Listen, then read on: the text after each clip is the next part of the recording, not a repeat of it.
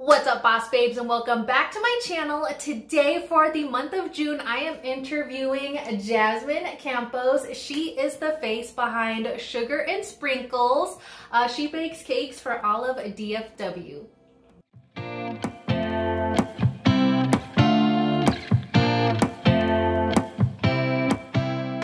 So JAZMIN, how did you get into cake baking?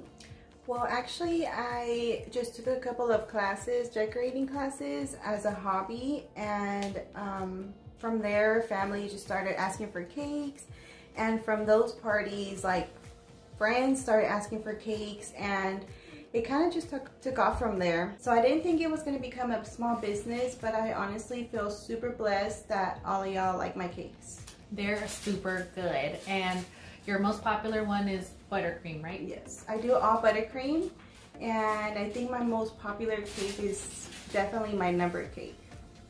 So this is my cake room, and I actually have built this little thing so I can keep my stuff organized.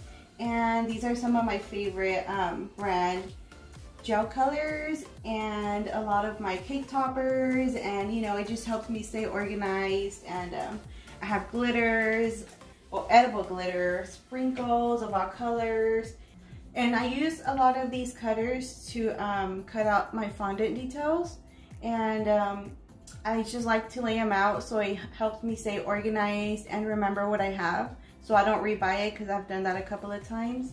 Over here I also have a cake fridge that I use just for my cakes. Always invest in a fridge separate from your regular fridge so you don't mix your cakes with your regular fridge, and you know, it grabs smells. So Jazz, what are you doing?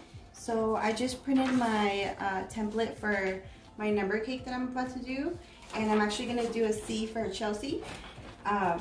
It's her birthday today, so we're gonna make her a number cake or a letter cake, and this is a board I will be using to put the cake.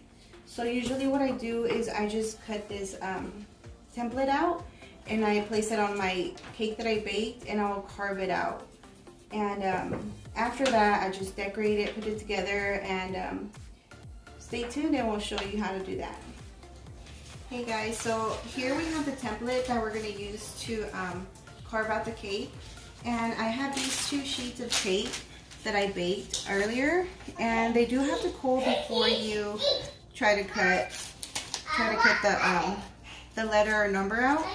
And always use a very sharp knife. That's very important, so that the carving looks very clean. So if you use a dull knife, it's almost going to crumble on you. So always use a sharp knife.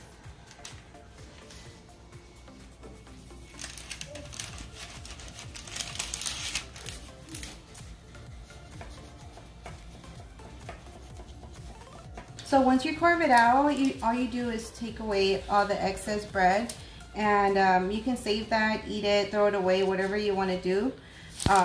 It's up to you. And I usually would just pick it up very gently and place it on your cake board. So once you place it on your cake board, you just get your piping bag, and this is a Wilton 1A tip. And this is my favorite to use to pipe the little circles on there. And for my number cakes, I actually use whip. I just feel like the buttercream is a little too overpowering. So my favorite frosting for my number cakes is actually whip. And this is the only cake I actually use whip on. I don't do whip cakes, just buttercream. But if you ever order a number cake, then you just know it's made with whip. So I start with piping little circles, and I go all around first, and just make sure you get every little corner, and just make sure it looks clean, because presentation is everything.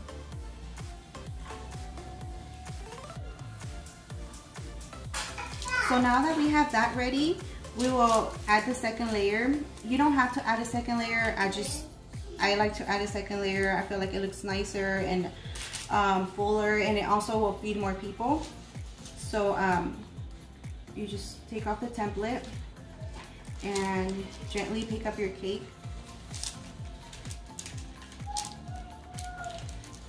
And there's times when my cakes have broken on me, and it's okay. You just try to place it on there and fix it. It'll be all right.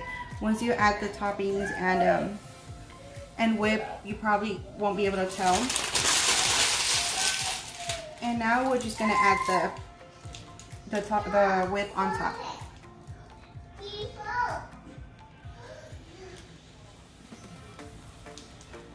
So now that we're done cutting and assembling the cake, now comes the fun part. I usually like to decorate them with fresh berries, fresh roses, or any type of flower, some chocolates, macaroons, and greenery. And I mean, this is really the part where you just, you know, you let your creativity come out. You can do it any way. You can add different toppings, sprinkles, chocolate dipped strawberries. I mean, really anything you like. But so usually I'll place my flowers on here, and make sure you sanitize your flowers before placing them on there, because you don't know where they've been at the store.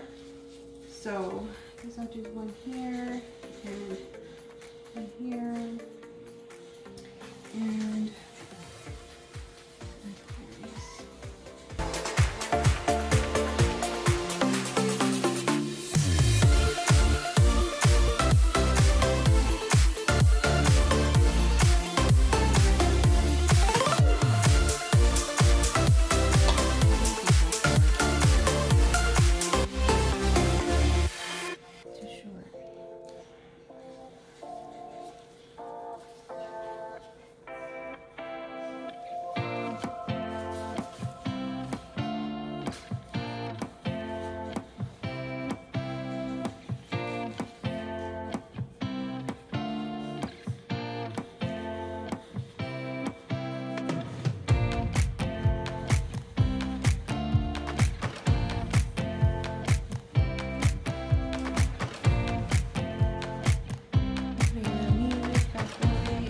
yes, girl.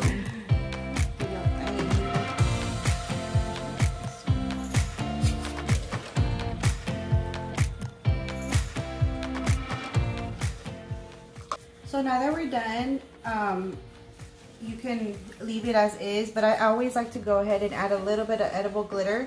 Of course, if the client asks me to add glitter, or sometimes if it's like, if I know it's for somebody young, I'll just add it. I just love glitter, so anything I can add glitter to, I'm going to.